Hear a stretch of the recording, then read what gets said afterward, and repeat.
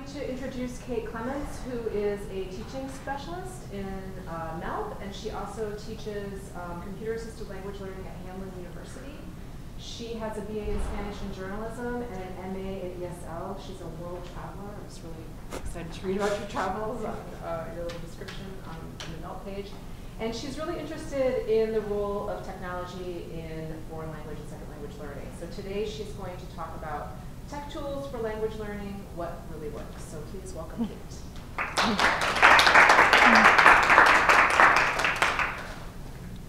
Hi, everyone. Thanks for coming. And so, as Kate said, today's presentation is about the effectiveness of computer-assisted language learning tools.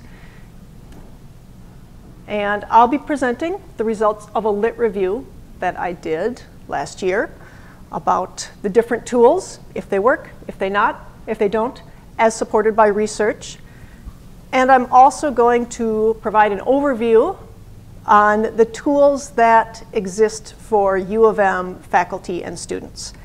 And I'm going to be looking at the centrally supported tools, so things that work with Moodle and with Google.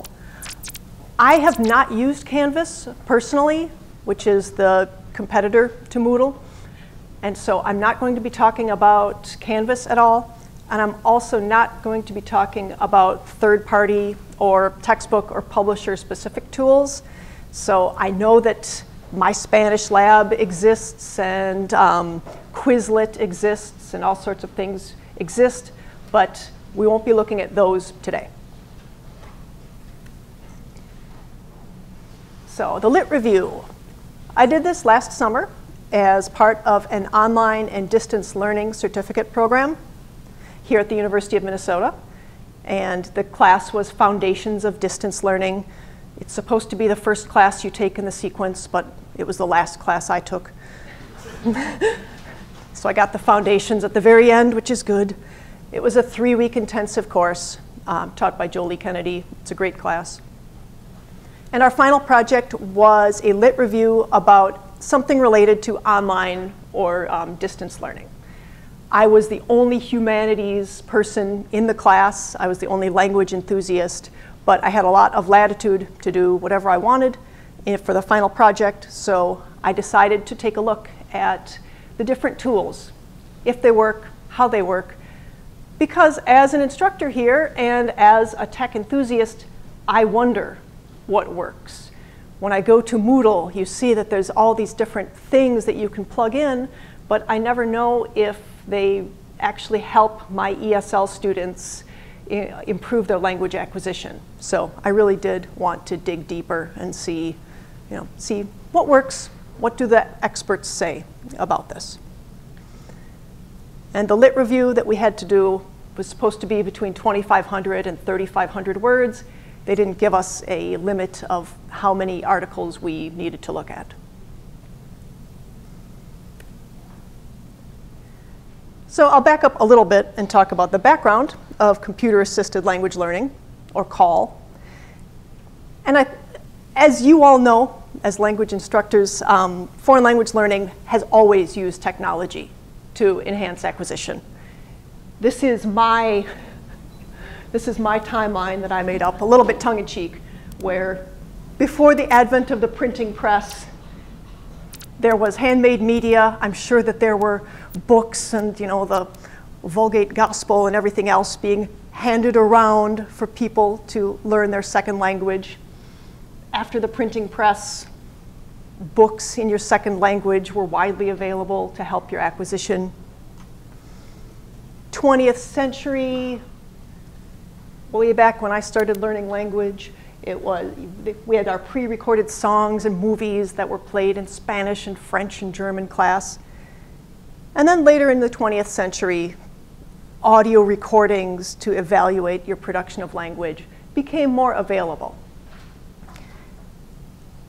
And as technology improved, or as it developed, these tools moved online. And so what I'm looking at today, or what I looked at in the lit review, was the tools that are available with computers. So either online tools or onboard tools like software. I know we can say that everything is technology, chalk is technology, whiteboards are technology. They are, but that was not part of my lit review. And CARLA is a large and growing field. There's, all of these tools are online. There's a lot of interest in them. There's huge interest sections in CARLA. And like I said, there's a lot of tools available, but we don't have a lot of data about how well they work. In fact, Catherine Murphy-Judy talked about the serious lack of comprehensive data about online language education. We know people do it, but does it work? We need more data. And we don't have a lot of data about best practices with language learning. So for myself, for this lit review, I looked at 6 journal articles devoted to best practices and effectiveness in CARLA tools.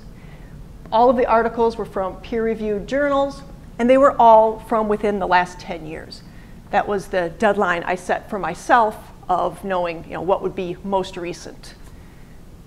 I found some interesting articles about using Palm Pilots in class, decided not to include those.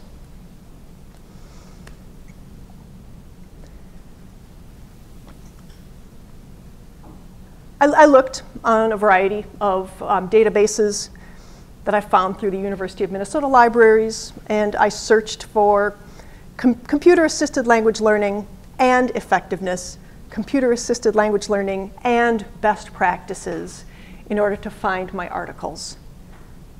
In the end, I found 9 articles that looked useful, and in the end, I scanned them. I discarded 3 because they didn't have the data I was looking for. So in the end, 6 articles.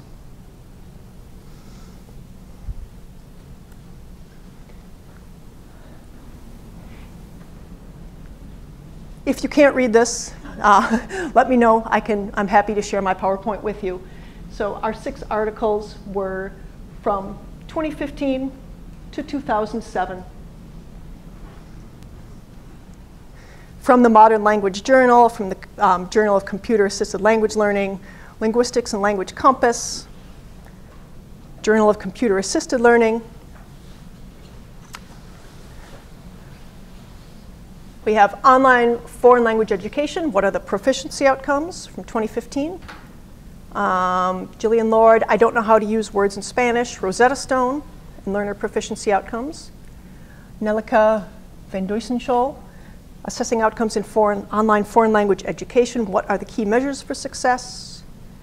Technologies for Foreign Language Learning, a review of technology types and their effectiveness. Best Practices in Technology and Language Teaching. And Technology-Assisted Learning, a longitudinal field study of knowledge category, learning effectiveness, and satisfaction in language learning. These were all articles that had some sort of data about what worked and what didn't. That was what I was looking for in these articles.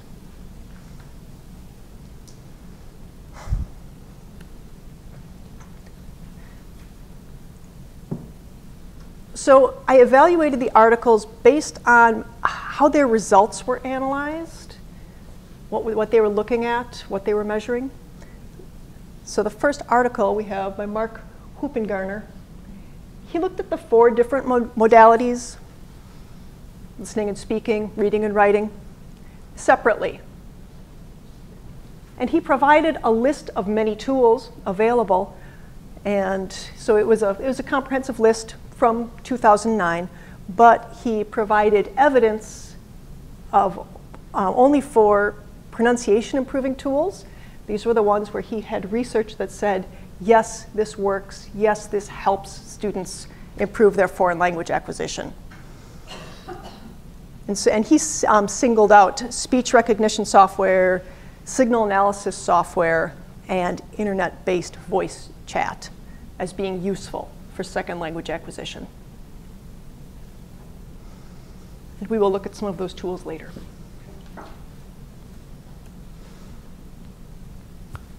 The next article was from several authors. Lead author was Golonka. This is a great article. I strongly recommend it. Their team looked at more than 350 different tools, and they divided those into 4 different categories, not by modality, but by whether they were schoolhouse or classroom-based tech.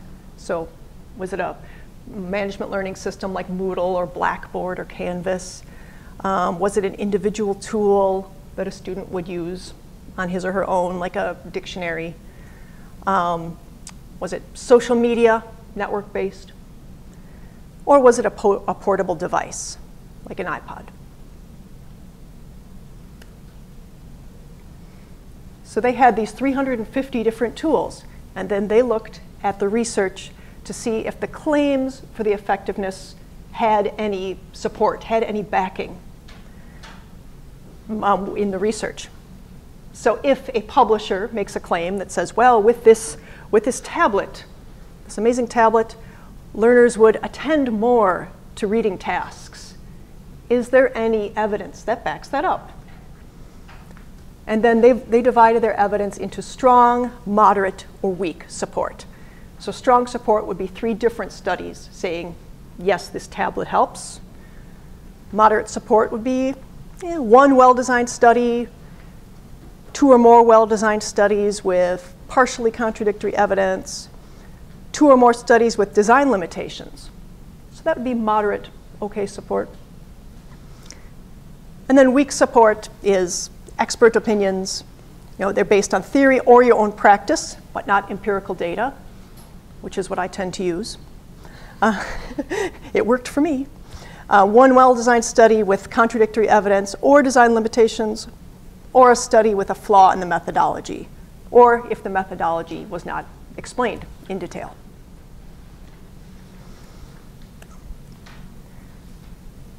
Their results. Not surprisingly, weak support for many claims, moderate support for some claims, strong support for a few claims about technology's effectiveness. So they found strong support showing that computer-assisted pronunciation training, especially automatic speech recognition, works. They also found strong support for writing aids like chat.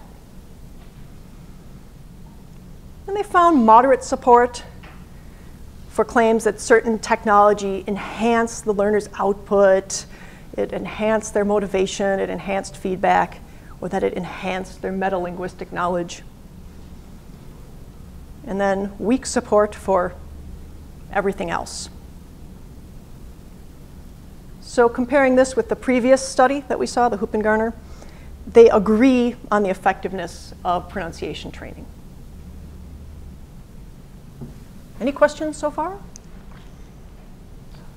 Can you go into more detail about how they constructed scales and how the people who provided evidence discussed, for example, output and all that, or should we just get to work and look at Golonka? So Golonka is actually, so it is a lit review. So I did a lit review of a lit review. And so their team looked at all the research about, into effectiveness. And, and so they looked to see if there were different studies that showed that each of these different tools actually worked. I have the article. I'm happy to share it with you. Thanks. It's excellent. Yeah. So just to tie it all up, so far, support for effectiveness is more or less limited to pronunciation. So far, yeah. 2 articles in. Yes.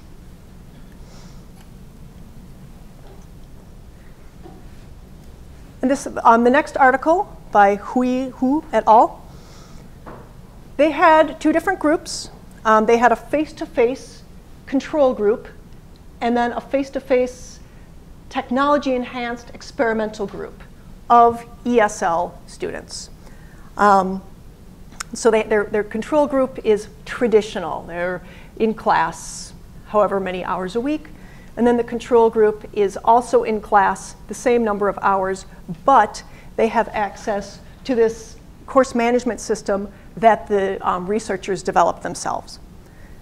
And this course management system included a lot of vocabulary tools, mainly. dictionaries. I think there were word neighbors, things like that. Their results were that the tech-assisted group experienced gains in vocabulary acquisition, which would be expected because their CMS has a lot of vocabulary tools with it. But they found that the control group did better with listening acquisition. Maybe they were paying attention in class more. We don't know. But their conclusion is that tech-assisted learning is useful for some language acquisition, for vocabulary acquisition. So here you're comparing different things. They're comparing, they're comparing two groups in their own study.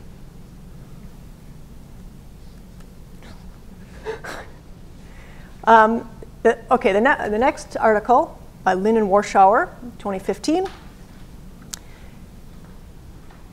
They are now looking at Duolingo and Rosetta Stone.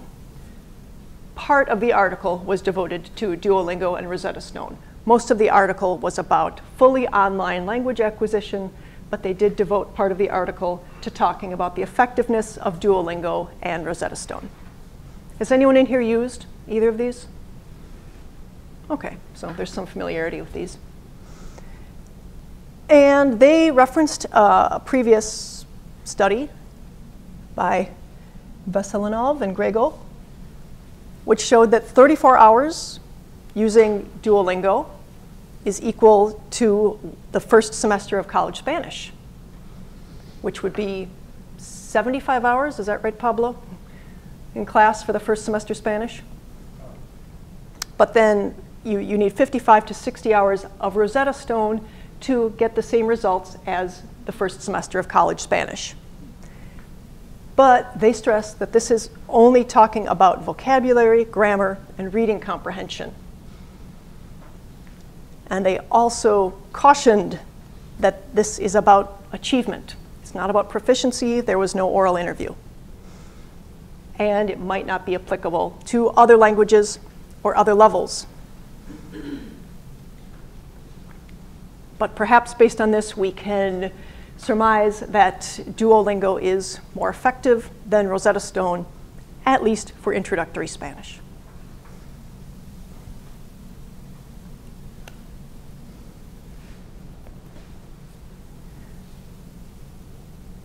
Our next article by Nelika van Duysenschool was looking at proficiency outcomes, again for Rosetta Stone, and also Tell Me More. Has anyone used Tell Me More here? I've not used it. Apparently, it's a virtual language, teacher software, and it's for self-study, much like Rosetta Stone is. And she points out that it's really hard to get information about Rosetta Stone and Tell Me More because of the attrition rate. A lot of people start these programs, they mean to follow through, and they don't. So of the 150 people who were supposed to use Rosetta Stone, only one went through the whole program. Out of the 176 who said they would use Tell Me More, only 4 completed the whole course of study. And her findings were that the Rosetta Stone and Tell Me More users, they had some proficiency gains, limited proficiency gains. Their lack of social interaction with actual speakers of the language is a drawback. And interestingly, she also notes briefly that high-definition teleconferencing for language teaching, particularly less commonly taught languages, has benefits for learner motivation, which is good news for Pablo. Yes. Yes. I have a question about this study compared to the last one. Can you back up to the Sure. Did Lin and Warschauer address at all this issue of motivation? How did they get so many students to complete the? It looks like they completed the equivalent of the first semester. Did they talk at all about how they got? What were their numbers and how did they get that many students to complete? So I don't remember that off the top of my head. I can look it up. And so their article was devoted to online language learning overall, and then they had a section where they're talking about, using Rosetta Stone or Duolingo. And I don't remember how many people they talked to, or how many participants they had. But certainly in this study, which was not done by her, it was done by Nielsen in 2011, there were very few participants who followed through. What was the time interval for this one? Did they do this during the semester? Mm-hmm. I believe they did. So to show limited proficiency gains makes absolute sense. No Mm-hmm. matter. So. Mm-hmm. Yeah, good point. Is this the study they did with government employees? I don't think so. I think it was college students. Do you mean the State Department one? Yeah. Mm-hmm. I think the numbers were even higher there. I mean, the dropout rate. The attrition was? Yeah. Mm-hmm. I think they had hundreds. They were employed as part of their job. And they stopped? They stopped. Yeah. Motivation's hard to keep up in any language class, and if it's just you, it is hard. Mm-hmm. I was going to say it makes a big difference too if it is part of a class, Mhm. whether they are actually doing it as self-study. Mhm. This is a part of the class that's moving through the materials at the same time. There's opportunity for online discussion, live discussion, so that the context that they're doing this in makes a huge difference. Mm-hmm. Right. And we're going to look at another study that has more information about Rosetta Stone as it is used, in a college course throughout a semester. And so here, this study is looking at proficiency gains. So that's what is being measured here, the proficiency gains with this particular software or softwares. So the Gillian Lord article from 2015 is analyzing proficiency gains, again, with students using Rosetta Stone in hybrid or fully online contexts. And so these are college students who are doing this throughout the course of the semester. And she had 3 different groups of beginning Spanish learners. So there's the traditional class, no Rosetta Stone at all. A hybrid class that's following that's using Rosetta Stone and also meeting 3 times a week in the classroom. And then there's a fully online Rosetta Stone group. So 3 different groups of college students. And she analyzed their progress throughout the semester using standardized grammar and vocab tests, but also proficiency tests, OPI type tests.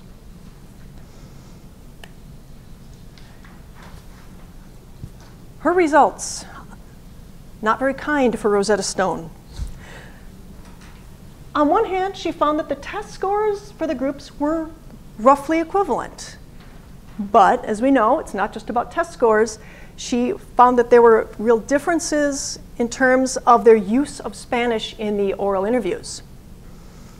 And the students who had learned in the classroom were able to handle communication breakdowns. They were able to negotiate in Spanish. They could use the language in real ways, whereas the Rosetta Stone only students, they could not use it meaningfully. And I believe that the title of her article was, I don't know how to say it in Spanish. And so her conclusion, which we can all get behind, is that Rosetta Stone is useful for learning some forms, but you need the classroom for communicative competence. Question? Do you know if she used the online part of the live interactive part of Rosetta Stone? Or were they just using the software? I don't know. Because there is a part to it now. Mhm. And you can actually go online and pay speakers and do Mm-hmm. live practice. So I'm just curious if she used that. Yeah. Do you know how recent that is? It's been a couple of 3 years. So she So it's possible. Mm-hmm. I'm pretty sure she did. She did, okay. did not. Did not. Right, because she would have done the study in probably 2014, so, but I don't think she did. So if this is all not clear in everyone's heads right now, for your ease of use, we have a handy chart that is comparing the different articles and the findings. So the Hoopengarner study from 2009, he's looking at all the modalities. but he did find empirical evidence only supporting pronunciation software. The Golonka study was classifying things into, is it school, is it classroom, are they individual tools, is it social media, or is it a portable device? And she analyzed, or their team analyzed them different ways. The Hui article was looking at this proprietary CMS, comparing face-to-face and hybrid classes. Lynn and Warschauer, they were looking at the hours of each tool needed to equal 1 semester of college Spanish. Van Duysenschool, looking at Rosetta Stone and Tell Me More. She analyzed, or she compared proficiency gains. And Lord, again looking at Rosetta Stone, looking at grammar and vocab scores and oral proficiency interviews.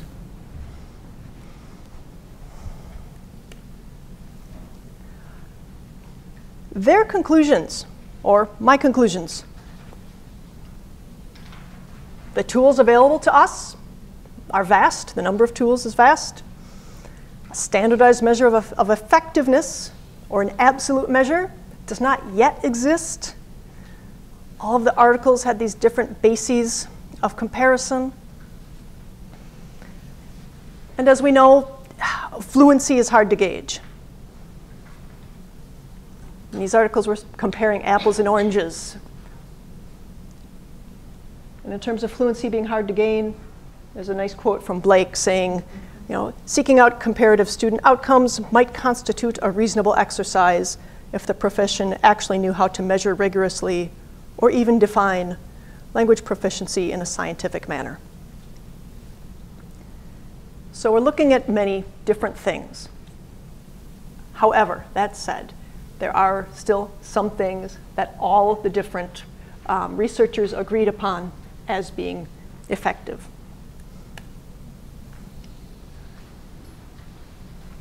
What works? According to Huppengarner, speech recognition software works. Signal analysis software, internet-based voice chat. That works. Golonka and her crew agree. Pronunciation training, especially automatic speech recognition and chat. Wu found that, that vocab tools help. Wordless tools, dictionaries, thesauruses, word neighbors. Lynn and Warschauer, Duolingo works for introductory Spanish. And one takeaway from the Van Duysenschool article is that high-def video conferencing works. Any questions so far? Okay. And some additional findings. Everyone agreed, and then the research supported, that online language learning was as effective as traditional or face-to-face learning. And some of them suggested that courses that supplement face-to-face instruction with tools are, in fact, the most effective way to learn. So that is our literature review. Now I would like to look at the tools that are available to us. Can you back Yeah. that up, Kate? Yeah. And the conclusion that you reached there, it surprises me because I was, as we were going through this, the idea of the sense that I was getting was that online tools were useful in some very specific, for some very specific functions like learning vocabulary or pronunciation. I didn't get the sense from what you were saying that aid and research supported that online language learning was as effective as traditional face-to-face learning. But I was getting a different sense from the evidence that you presented. For example, Rosetta Stone speakers could not, Rosetta Stone learners could not interact very effectively. So I'm talking about an online class that's taught by an instructor and that meets regularly, that is might or might not be from a university or a school, but not Rosetta Stone or Duolingo that you're doing on your own, but simply that a class that takes place in the online environment. If you take Spanish 1004 online from the U of M, you'll have the same gains as a student who's taking the traditional class, in the classroom. So online language learning there doesn't include discrete tools Mm-hmm. to help students, right? Rosetta Stone or Duolingo or maybe some games like students. That online language learning refers to classes. Right, yeah, a class with a supportive environment, with an instructor where you are interacting with others in class. Okay. You're interacting online, you're not interacting in the classroom, but that's the kind of online class or online environment they're referring to. So they're not comparing self-study with Rosetta Stone as being as effective as one semester of Spanish. Okay. Make sense? Yep. Okay. So I wanted to look now at the tools that we have at our disposal. And these are, again, the centrally supported tools. Your departments might have different tools. Your students might have different tools at home with their phones, because students have all sorts of things in their phones.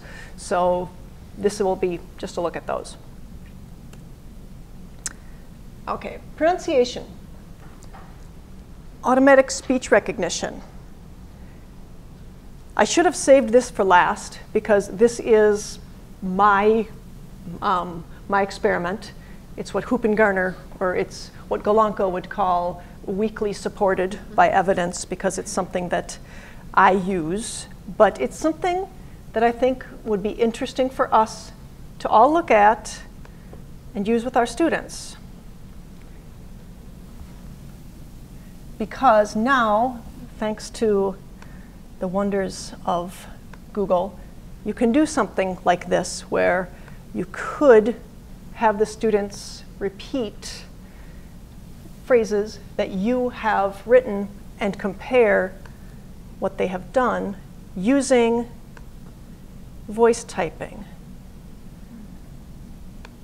Click on this. Now this amazing tool comes in different languages.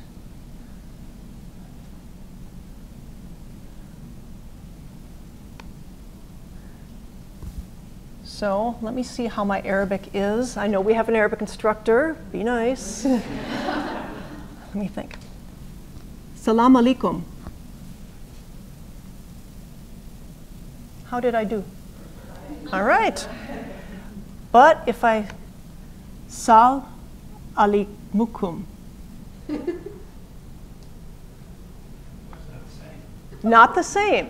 Right. So this is something that we could work with and possibly, research, and someone can do a dissertation here and see how it works. And I did check it with other languages to see how it works. I did a very unscientific study with my ESL students.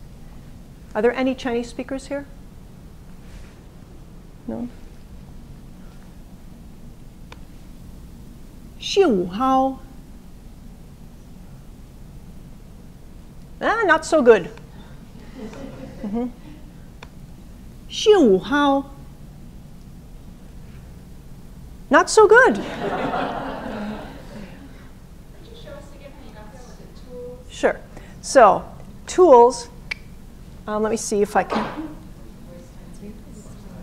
Tools. Voice typing.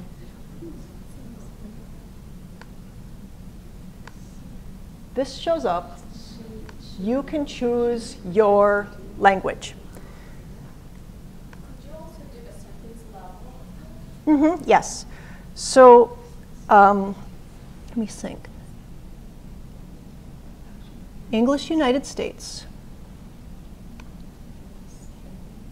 This is the kind of thing that my students have a hard time saying, my intermediate level ESL students. So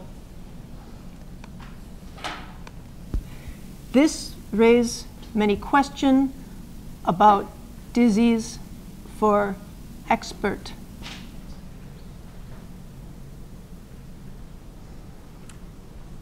So it was pretty accurate. Yes, it was. That's a pretty good microphone. Yeah. And so our students can see, my students a lot of time they think I said raises. I said that. No, you didn't. You said raise. I said that. And so if they use this, they might be able to see that they are not saying raises, that they are in fact saying raise or raised.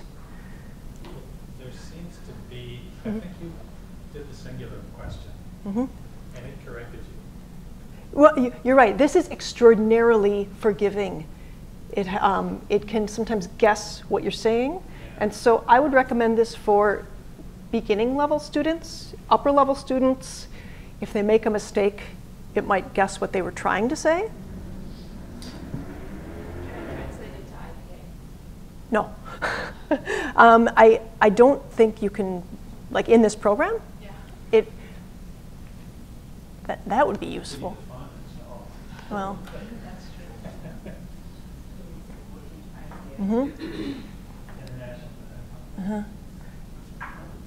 I'm seeing, I'm not seeing that, but there is, I mean, there are a lot of languages on here. Is it only accessible using CARLA? Voice typing? Is voice typing? I don't know.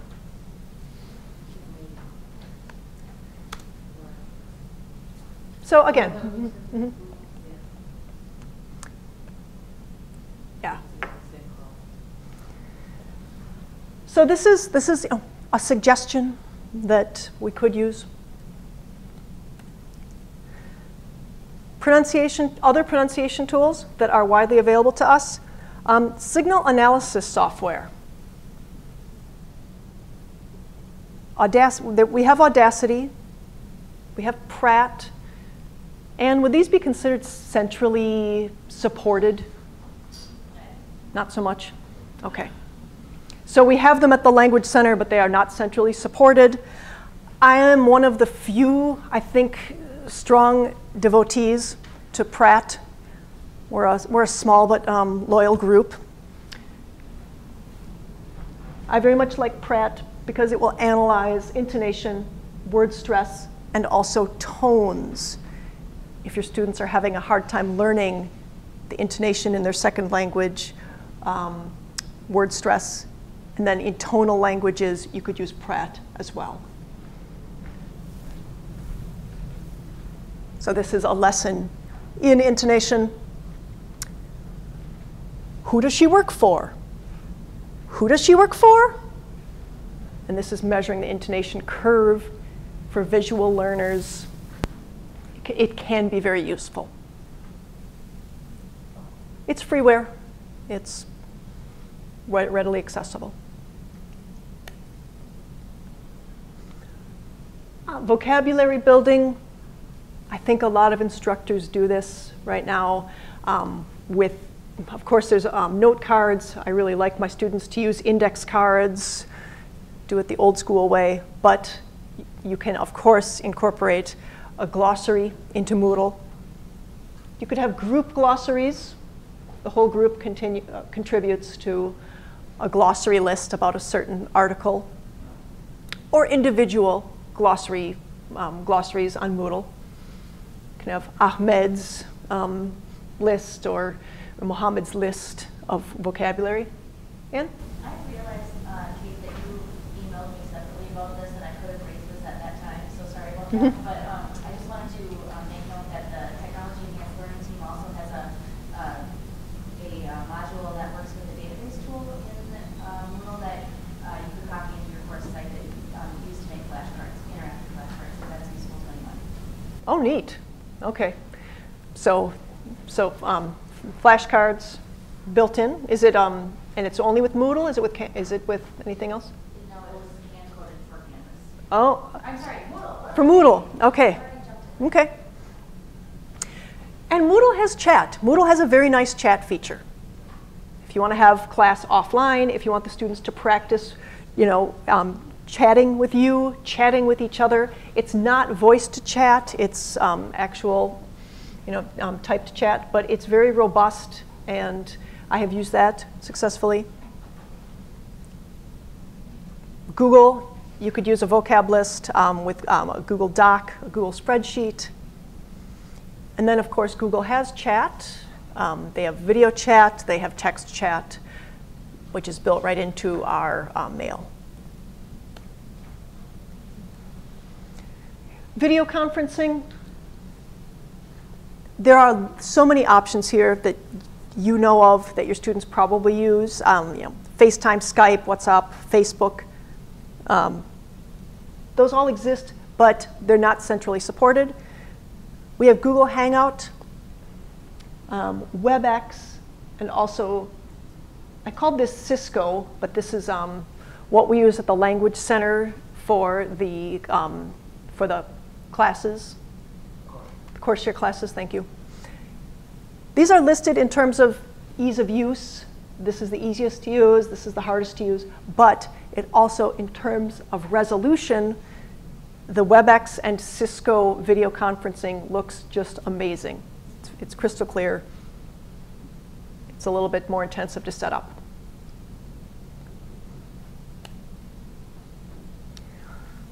So my final thoughts are, this is a list of tools. They're just tools. Good learning requires a teacher, requires a curriculum, it requires a community. It requires an appropriate and judicious choice of technology. So I hope this was useful for you, and thank you for coming.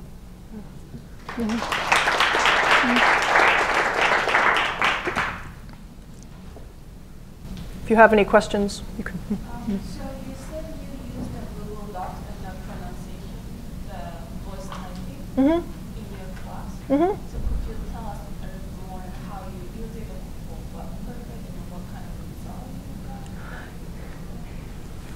got? I've used it for specific reasons, for specific pronunciation features. If I'm teaching, say, the S or the ED ending, and I will have these sentences that have a lot of those features, and then students in the computer lab with headsets on, they are supposed to repeat the sentence that I have written, like I had up there, and then they compare and see if what they said is exactly what was written. So to increase their awareness of what they say. Yes, it is absolutely awareness raising for them. And did you see that awareness increase? I saw a light go off. I saw the students say, oh, I guess I really am saying it wrong. It wasn't enough for their instructor to say that. They had to see it in front of them. So that's how I have used it. What level were the students at that you used that with? They were advanced. And so these are fossilized errors. And again, it was in the pronunciation class only for a few discrete points.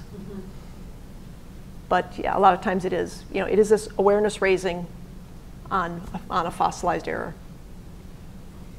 I'm just wondering if you could do something like that with Audacity. Well, and I'm just wondering if also them being able to see it visually, see their sound patterns is useful. But I don't know enough about Audacity to know if you could. Is that even an option in Audacity? It is in Audacity, but it's better in Pratt. And so I've used Pratt a lot for intonation, so that the students get enough intonation. If students have very flat intonation, it's useful for me to take a long clip and say, look at the intonation curves here. I want you to record it. Look at your intonation patterns. And then they say, oh, yeah, it's not quite as expressive as hers. I guess I do need to work on that more. Yeah. Can we see an example of how you use Audacity or Pratt? Do you assign it as one more, just an example of how you use it? I'm happy you asked that.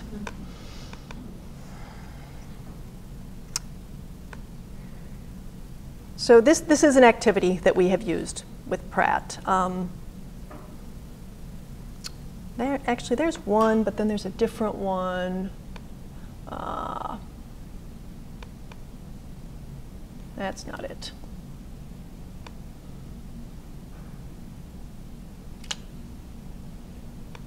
This might be it. That's the same thing.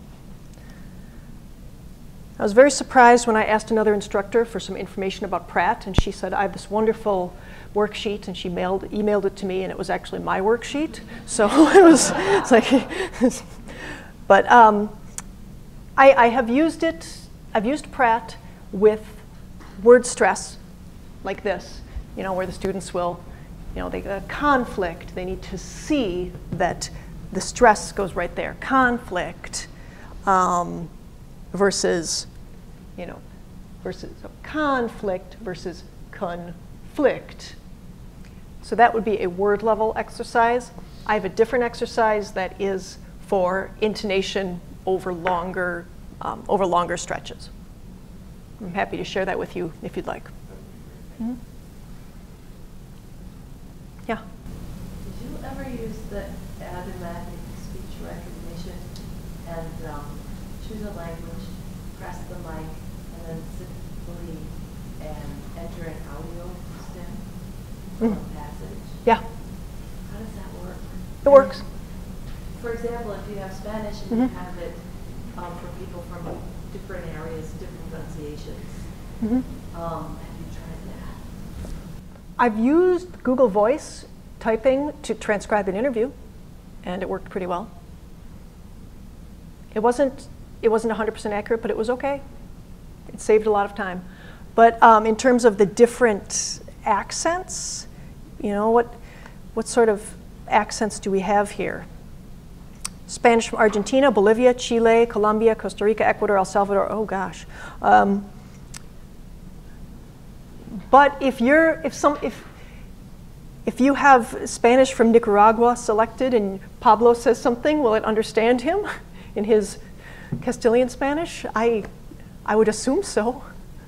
Well, it's probably also a measure of socioeconomic class. I would assume really strongly. Ooh. That's going to be Yeah. So I have not done much with the different accents here. Like I said, this is very much in beta. I think they just came out with the different languages in the last year. They had it only in English for a long time. I don't work for Google. Just, let's have that out there. Yeah. Did anyone in your lit review mention Yabla? Yes, someone did, but there was no data on it. There were no metrics, so I didn't include it. I think it was in the Lynn and Warschauer article that also was talking about Rosetta Stone and Duolingo, I believe. Mm-hmm. Anything else? Okay, thank you again. Thank you.